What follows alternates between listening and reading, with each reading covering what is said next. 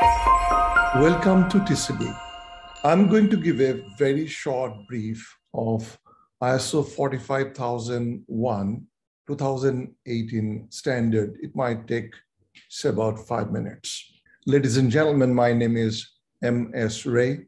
I manage an organization called TCB, which is an IRCA-approved organization. Every standard has got a central theme. And let me take you through ISO 45001 2018 standard. The idea behind ISO 45001 standard is that the organization offers a safe and healthful place of work for its people, which causes least disruption by way of incident, accident, or ill health, that ensures profitability, that ensures legal compliance, and that demonstrate the duty of care the organization is expected to demonstrate towards its people. So it gives a lot of benefit. It ensures business continuity and improves the bottom line. That's the profitability of an organization. So that's a very important thing for any organization. So safety should be integrated as a part of the business process when an organization manages its business. It's an integral part of an organization's management system. The central theme of ISO 45001 2018 standard is determination of hazards, and then assess risk, and then determine and implement the controls. Now, once you have implemented all those controls, things are expected to go right, but things can go wrong as well. So you need to remain prepared for emergencies, and that is when emergency preparedness and response comes in. Now, based on the observation, based on your experience of the drill or test of the emergency situation that you do, you may find there are certain areas needs improvement or certain hazards were not identified or certain controls were not determined. Therefore, it might need to revisit the hazard identification, risk assessment, and control. And then you perform an internal audit. Once you perform an internal audit, you may find, again, conformity as well as non-conformity to management standard requirements. So in case of any non-conformity, you are required to implement corrective action. And once you have implemented corrective action, and everything is verified for effective closeout, you are required to perform a review of the management system by the top management, and that acts as a driver for improvement of occupational health and safety management system standard.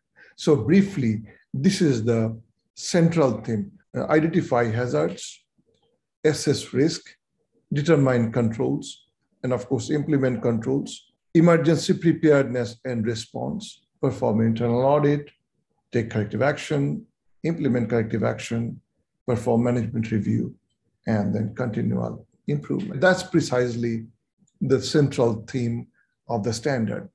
Now, I would like to show you the ISO 45001 standard at a glance. It starts with scope, normative reference. Normative reference is if there is any other standard becomes integral part of ISO 45001 standard. In fact, for ISO 45001, there is no normative reference, but for 10-element standard, which is called NXSL-based standard structure, this is a 10-element structure. So clause number 2 always stand for normative reference. Regardless of normative reference is there or not, the space is reserved. And there is no normative reference for ISO 45001. The way for 9001, there is a normative reference, which is ISO 9000 2015.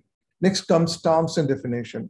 All specific terms and definitions concerning that particular standard is included here. For example, hazard, risk, acceptable risk, control, non-conformity, corrective action. All these terms and definitions are included in clause number 3. Then comes context. Context is basically the organization's ecosystem in which the organization really operates. It gives basically understanding the risks and opportunity that comes from outside the organization and within the organization. So in context is basically combination of external and internal issues which can give risks and opportunities. And basically is an ecosystem in which an organization operates. Then comes leadership. Leadership is the element where the top management of an organization, how they run the organization, and the requirements and expectations from the top management is included in clause number 5, which is leadership. Then comes planning. In the planning stage, all requirements, how to manage and implement an occupational health and safety management system, identification of hazard, determination of risk, and determination of controls, all these are part of the planning process. And then we need support. Support is needed to produce or implement an operation.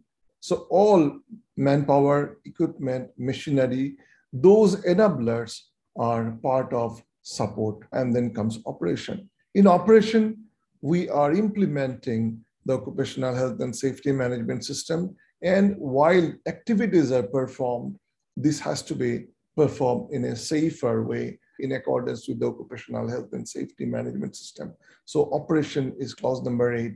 And then you look at performance evaluation. Performance evaluation is how the occupational health and safety management system is performing, whether the organization is achieving its occupational health and safety objectives, are the processes being performed safely, and organization is achieving its goal. And then comes improvement, how to improve the occupational health and safety management system even better. If you look at the whole structure, the requirements of the standard comes from clause number 4, which is context of the organization, 5, leadership, 6, planning, 7, support, 8, operation, 9, performance evaluation, and 10 is improvement, which has got all these sub clauses, which you will know at the time we are going for the foundation course or for the lead auditor program. That's it. So contact me, send your name and email address. And if you have got any question, you can write to me and I'll be more than happy to be of any support to you. Occupational health and safety is a very interesting and important subject, and you deserve to be one of the best auditor. My job is to make it easy and interesting for you. Trust me, you deserve to be one of the best. Join our course for a spectacular experience of learning with fun. Thank you so much and see you there.